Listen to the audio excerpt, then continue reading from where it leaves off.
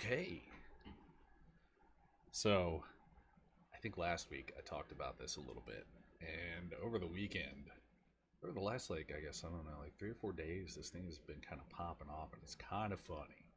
Because if you look at the internet machine, uh, I don't look at Twitter anymore because I deleted it again because I fucking hate Twitter. It's a fucking cancer. And I just don't want to have anything to do with it. So, anyway, we're just going to look at, the YouTubes right now. So anyway, the thing I'm talking about is the Fire 343 thing that's going around. The hashtag, it was trending apparently on Twitter and Facebook and Reddit, wherever the fuck it goes. But anyway, there's a bunch. There's a bunch of these videos popping up. People are getting spicy, getting angry. I don't blame them, because 343 is just constantly fucking up. And I wanted to talk about this a little bit more quickly before we start Gears of War month. Before we start doing that, because I got some thoughts and I got some things I'd like to share about it. And I'm not too particularly keen on making YouTube videos or any kind of thing like that, so I'm just going to use this platform because it's my platform and I can do what the fuck I want with it. So here we go. So, alright, so God, sorry, excuse me. Got something stuck in my throat. I was eating mixed nuts and they were delicious, but they're in my throat now. So anyway, you can see there's a stream, a plethora of videos on YouTube talking about 343 and people wanting to fire 343. And my thoughts go a little something like this. Bungie stopped making Halo games, and 343 took over for them after Reach, or at the tail end of Reach, when Bungie was leaving, and 343 picked up the slack, and I think they were dealing with the multiplayer stuff. But whatever, that's neither here nor there. So 343's official first release was Halo 4. And it was the ugliest fucking game ever. Oh my god, the fucking armor sets in that game are so ugly. They're terrible. They're just, the design philosophy is Michael Bay Transformers, basically, applied to Halo. And it is just disgusting. And the same thing with Halo 5. So Halo 4 was their first thing that they did. Then you come along, and there were issues with Halo 4. Let's not just gloss past that. There were definitely issues with Halo 4, but that was the least egregious problem. Then you come into the Master Chief Collection, which was 343's next foray into the Halo universe. And I mean, you could write an entire series of encyclopedias about all the fuck-ups with that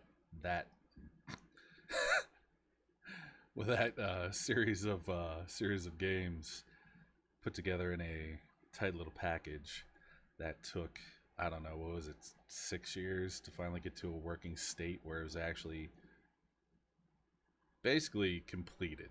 Okay, so we're seeing something here, though. This is a point I want to get at. Okay, so you get to Halo 5, just an absolute mess. Just narratively, the game was terrible. It was ugly in the same design philosophy as 343 did with Halo 4. Just a mess, just an absolute mess.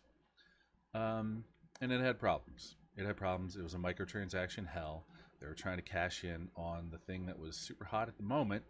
You know, they weren't doing, well, they were doing loot boxes, actually. I'm sorry, they were card packs, I guess it was. Whatever the fuck it was. It was terrible. It was an absolute, it was just terrible. So then you get to Infinite. And Infinite literally should have not been released, but for the fact that they wanted to get the anniversary. They wanted to meet the anniversary of Halo. They're like, we gotta put it out on the 20th anniversary. We gotta do it. We gotta do it.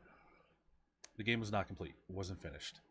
It's still not finished. It's these roadmaps and apology tour that they keep doing every few months is ridiculous.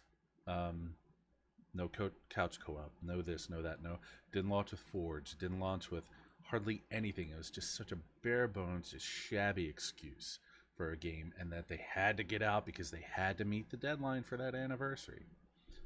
So what we see here when you're talking about Halo is you see Halo 4 was chasing COD. Halo 5, well, Master Chief Collection wasn't chasing anything. They were just doing a thing. They were putting all the games into a nice little bundle so people could have them. Halo 5, again, chasing trends, chasing COD, chasing esports.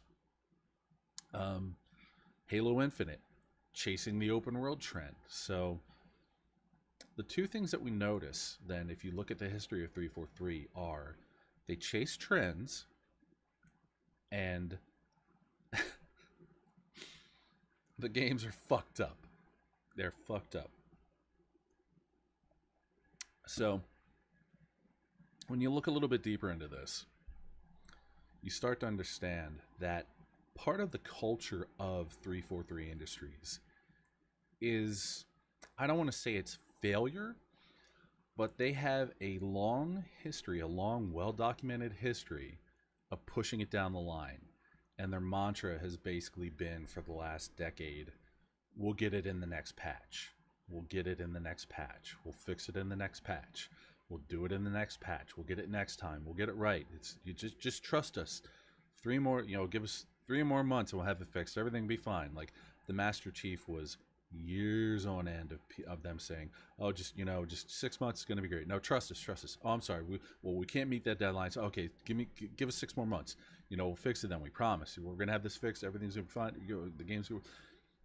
This has been something almost from day one that has been a part of 343's culture, their work culture. And you can't blame the people that are developing the games. The people that you have to look at are the people in charge, because they are fostering this kind of culture where it's this kick it down the line, patch it in 3 months, say we're sorry, we didn't patch it, we'll tell them 3 more months, and then repeat the process over again. So you have to look at people like Kiki Wolfkill, Bonnie Ross, and I forget the fucking bald dude's name. It escapes my memory at the moment. But these are the 3 main people at 343 that are in charge of creative decisions, business decisions, and everything else. And what they have done with this series, whereas Bungie was focused on making great stories, interesting, at times emotionally, driven stories with a spaceman shoots bad aliens coat of paint on it. And 343 has been chasing trends.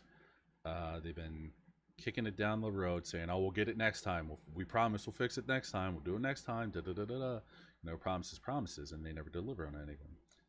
And so that's kind of where we're at right now with Halo. Is that you have a company within 343 that doesn't have a creative vision. Their only vision, literally their only vision since they've started, has been to chase trends and just put a Halo coat of paint on a shooter game.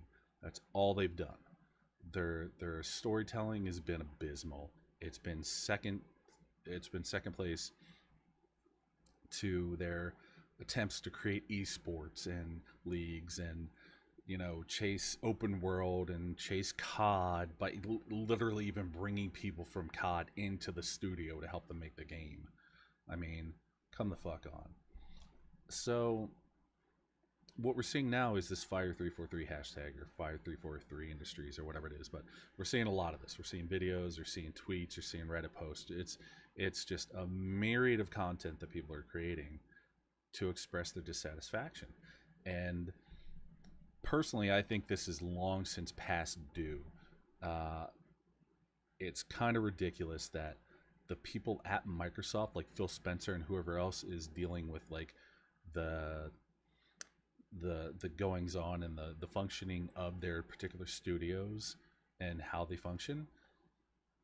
Excuse me, pardon. This is long since past due that the 3 people that I mentioned, Wolfkill, Ross, and the fucking bald dude who I can't remember, the British bald guy or wherever the fuck he's from, they need to be fired, plain and simple. They have no creative vision. Their ideas for what the game should be and where it needs to go are just driven literally by market trends, and storytelling and making good Halo games has been an afterthought at best. I mean, Infinite came out and it did some decent stuff with overhauling the design language of Halo to get it back to a place where it's actually more consistent with Halo 3 and Halo Reach and, you know, the games that Bungie made. And they brought in Joseph Staten, the guy who made Halo, to kind of course correct, but that's not nearly enough though, because the problem still remains in that Wolfkill and Ross and the other people in lead positions should be fired, plain and simply. They should not be there. It's ridiculous. It's I don't want to say it's malfeasance, because that's kind of on Microsoft's parts, because that's a little bit much. But I mean, they're fucking up. They've been fucking up for the better part of a decade, and it's time to let it go. It's time to let it go. It's time to let it go. And here's what needs to happen, in my opinion. You know, armchair quarterback, internet dipshit. Here's what needs to happen. 343 can stick around. They can maintain and continue doing the live service, chasing the live service thing like they're doing right now with Infinite. But Staten needs to be given control of his own studio. He needs to be untethered from, if they're not going to get rid of Wolfkill and Ross and the rest of those fucking dipshits, he needs to be untethered from them to lead the entirety of Halo production. But he needs to have his own studio that is separate from 343 to actually focus on making narrative games, because that is what Halo is. That is what drives Halo. I mean, of course, Forge and things like that obviously are a huge part of Halo, but when it comes down to it, it is the stories and the story craft that Staten and the folks at Bungie brought to it that have made Halo what it was prior to fucking 343 destroying it. I mean, in no uncertain terms, they fucked this game completely. So anyway, wow, I've been talking for 15 minutes about that. Maybe I should have just made a YouTube video just like everybody else. But so there's that. Those are my thoughts and my feelings about it. I'm bummed out what Halo's become. I'm bummed out by what it's become.